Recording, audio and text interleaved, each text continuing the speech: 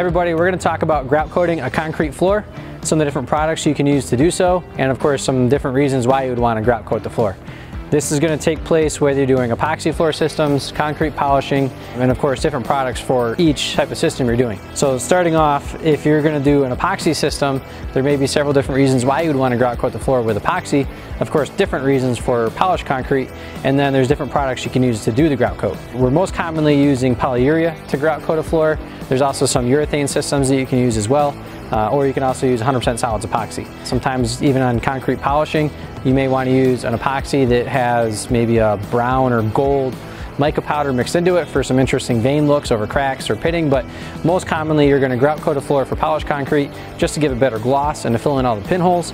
And then for an epoxy floor system, you're going to grout coat the floor to minimize outgassing and lock away the pores as much as possible for outgassing. If you're going to do it for an epoxy floor system, you're typically going to use your MVB, which is going to be your moisture vapor barrier, which is your prime coat.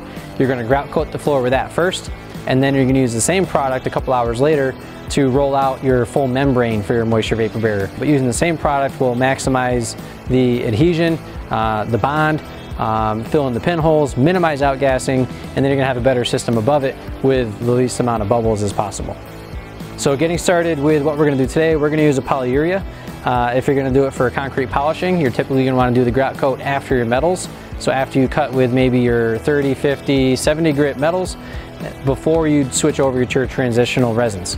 So if you're going to put maybe a transitional 50 copper or a transitional 50 ceramic, you're going to put your grout coat on the concrete before doing that transitional 50 grit, maybe 100 grit, but 50 is typically where I like to do it. If we're doing it underneath an epoxy system, it's going to be after the prep is complete, before we put down our moisture vapor barrier.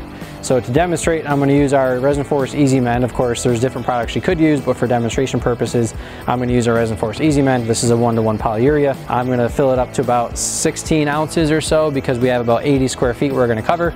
Generally speaking, your grout coat, you're going to go around 600 to 800 square feet per gallon. So if you're trying to gauge how much product you're going to use for your floor and how many square feet your floor is, 600 to 800 square feet per gallon is about where you're going to be. Of course, it's going to depend on the porosity of the concrete, the grit that you ground last. So did I finish with a 14 grit, a 30 grit, or a 50 grit as my last cut? That's also going to determine how much product you're going to use. But I'm thinking about 80 square feet using about 16 ounces. We're going to hit right around, the money spot. So kicking into gear here, I've got my knee pads on, got my gloves on. This is a 1-to-1 polyurea with my measuring cup, and I'm going to come up to about 16 ounces. So 8 ounces of A, 8 ounces of B. And then this specific product, I'm only going to mix for about 20 or 30 seconds. I'm not using any sand. When you're doing a grout coat, you only want to use resin, only liquid, because as soon as I add a grit to this, a sand or any other kind of aggregate or additive, then I'm not going to be able to pull this tight. The intention with the grout coat is I'm going to pull this really tight to the concrete using this trowel, a clean trowel. All the edges are nice and clean. There's no crap on it from the last floor that I did. And I'm going to go in both sweeping directions back and forth to get the entire floor. And the intention of doing this is to primarily fill the pinholes of the concrete. We want to seal those up to minimize outgassing, but also to fill the pinholes, for polishing. You want to maintain that high gloss look when we're done. So I'm just mixing my A and my B of the polyurea. There's a lot of different products on the market you could do this with. Some are low viscosity, some are high viscosity, some have a horrible odor, some have no odor, but the process is going to be the same either way. Of course, usually these products are going to have a very quick cure time, but when you're grout coating a floor, you don't really need a lot of working time because you're moving across pretty quick. One thing you do definitely want to do is go in both directions over the pour, because if you think of this cup as the pour in the concrete, you've got one wall and then the other wall of the pour. Imagine we're zooming in. When we're pulling our trowel this way across that pour, we're breaking the surface tension right here. Well, we're going to pull our trowel again back this way as well to break the surface tension on this side of the pour. So after we go one way and then the other way, we've now completely filled this pour with polyurea and it's completely sealed off. So I'm going to pour this down and I'm going to work in both directions. A little here, maybe a little here. I may have to switch back and forth a little bit. But I'm going to start here, I'm going to work my way back.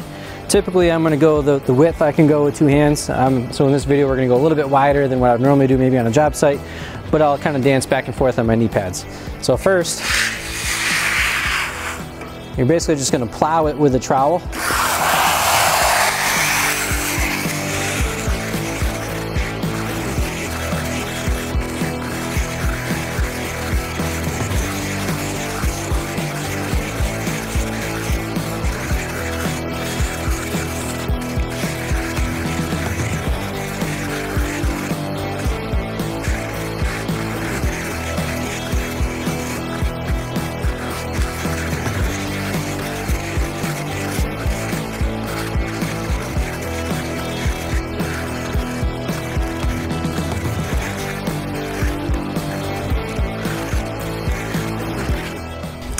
All right, that's it. I was almost perfect. I didn't come over this side quite as far as I probably wanted to, but this whole surface is now completely grout coated. You can see how it enhances the color of the concrete because it's basically wetted out. This will cure in about 20 minutes to regrind.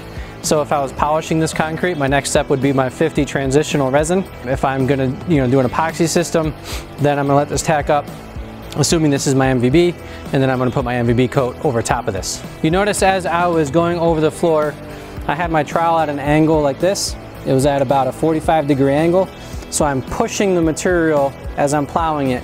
I'm pushing it into the pour this way, and then when I come back around, I'm doing the same thing again this way to basically close up both sides of those pores. Back, forth, overlap, back, forth, overlap, using a sweeping motion to always keep a wet edge. Of course, if I have a bead in front of me this way, I can always come back and just grab that, or if I'm not pushing down enough or I get the wrong angle, I can just come back over and pull it tighter. As long as you're pulling it tight, coming across the floor, it's completely wetted out, and you get rid of all your little divots like that. You just pull it tight like that, and then it'll make it the next step grinding a lot easier. If you have too much material, like little dark spots like this, if you have little pools or thicker material all over your floor from not pushing down enough, or maybe not scraping it tight enough, if you're doing polished concrete, it's gonna make your next step grinding a little bit more tough. You may have to make 2 passes because it's not gonna remove it all, but as long as you keep it nice and tight, your next step is actually gonna go really quick. All right, so that's the grout coat. Just to recap really quick, there's gonna be 2 primary reasons to do the grout coat.